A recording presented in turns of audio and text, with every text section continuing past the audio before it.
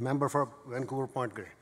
Thank you, Honourable Speaker. I will endeavour to do my best in speaking about supportive housing, which is an issue I feel quite passionate about. And I'd like to illustrate my concern about the government's record on supportive housing with the Maple Ridge, the ongoing controversy in Maple Ridge. So it was in March of 2016 that a homeless camp began to form out front of the Maple Ridge Salvation Army. First, the number of people on the site was about a dozen, but by June, Mayor Nicole Reid and the Maple Ridge City Council called for an emergency meeting on the issue because the camp had grown to 32 tents. There were a number of people present at that emergency meeting. There was the member for Maple Ridge Pitt Meadows, the member for Maple Ridge Mission, and the assistant for the former member of Parliament for Maple Ridge.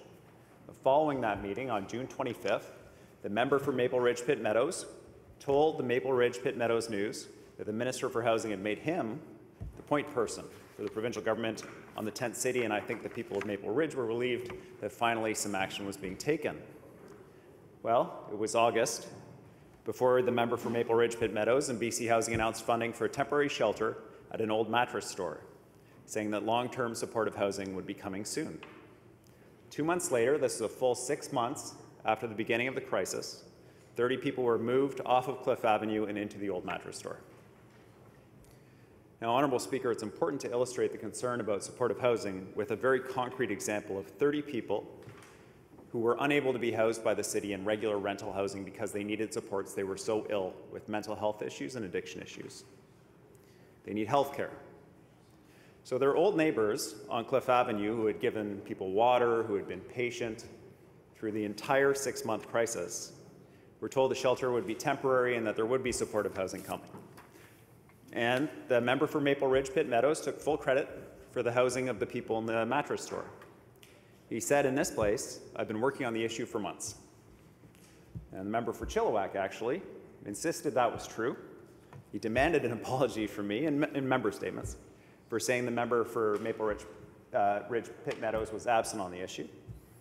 And he talked about the fine work the member for Maple Ridge Pitt Meadows had been doing to find a solution for the homeless camp on Cliff Avenue.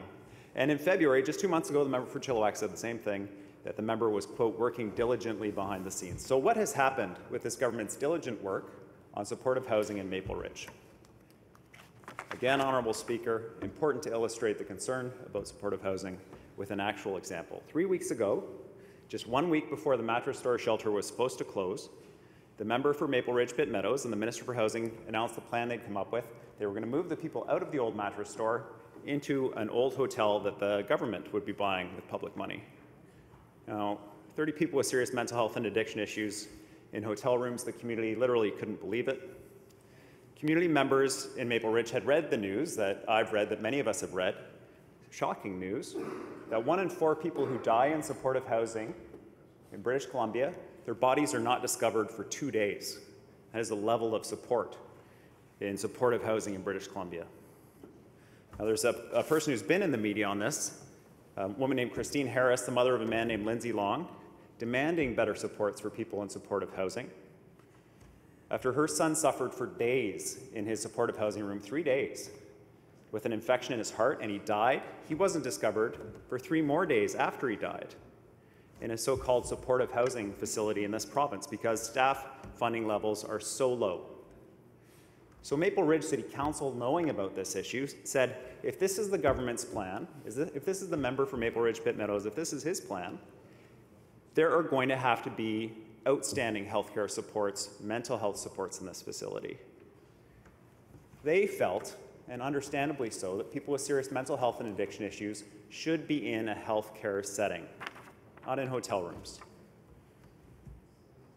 And then, when it really sank in that the plan was to move the temporary shelter from a mattress store into an old hotel, the people of Maple Ridge were outraged and held protests. And in response to that outrage, Honourable Speaker, the member for Maple Ridge Pitt Meadows took to Facebook. He said, quote, he was not part of the negotiations, and, quote, the only people involved were Maple Ridge and BC Housing, unquote. Well, Honourable Speaker, either this government is responsible for supportive housing in Maple Ridge, or it's not. Either the Minister for Housing is responsible for supports in the housing in this province, or he's not. The problem for the people of Maple Ridge isn't the ducking and weaving of the politicians here. It's that after a year since this crisis started, we're no further ahead. And this is emblematic, Honourable Speaker, of the status of supportive housing across the province. This isn't just Maple Ridge, it's Abbotsford, it's Victoria, it's Terrace, it's Prince George. Whoever's making these decisions, they've now canceled the plan for the hotel, and there's no other plan. There was $5 million supposed to go into the purchase of the hotel. I can give the member credit, as I think I should, that it's been increased to $15 million, but that's just on paper. There's no plan for these people who are in this old mattress store. The deadline for the temporary mattress store shelter has been extended now to July 1st. So 1 year after the crisis began, still no plan for solving it. Now, Honourable Speaker, I hope on both sides of this House we can come together and say that people with serious mental health and addiction issues should see healthcare supports. That they deserve, the community deserves to know that people who are so sick are being looked after. Because there was a toddler, Honourable Speaker, who was pricked with a syringe, an abandoned syringe in Maple Ridge, so people are really upset and sensitive about this issue. And it's time for everyone in this House to step up and recognize that we need to do better than temporary short-term solutions. That is the question for all of us in this House, that is the question for the member for Maple Ridge Pitt Meadows, and it is the question for the Minister of Housing and the Cabinet, and I hope there is an answer here today, Honourable Speaker.